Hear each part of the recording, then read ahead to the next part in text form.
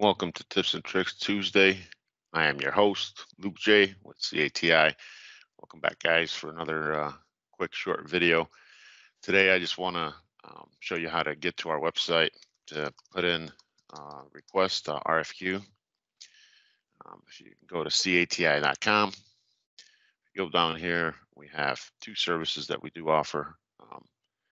3D printing services. So if you need parts to be 3D printed and you need a quote, you'd come down to the services section, go to 3D printing services, fill out your information here, and you can click submit. We'll get this in a matter of minutes, me and my team, and we'll get back to you as soon as possible on it. If you scroll down, you can select different technologies, find out a little bit more about the materials. The other service that we do offer, if you go back up here, we can actually go down to 3D scanning services.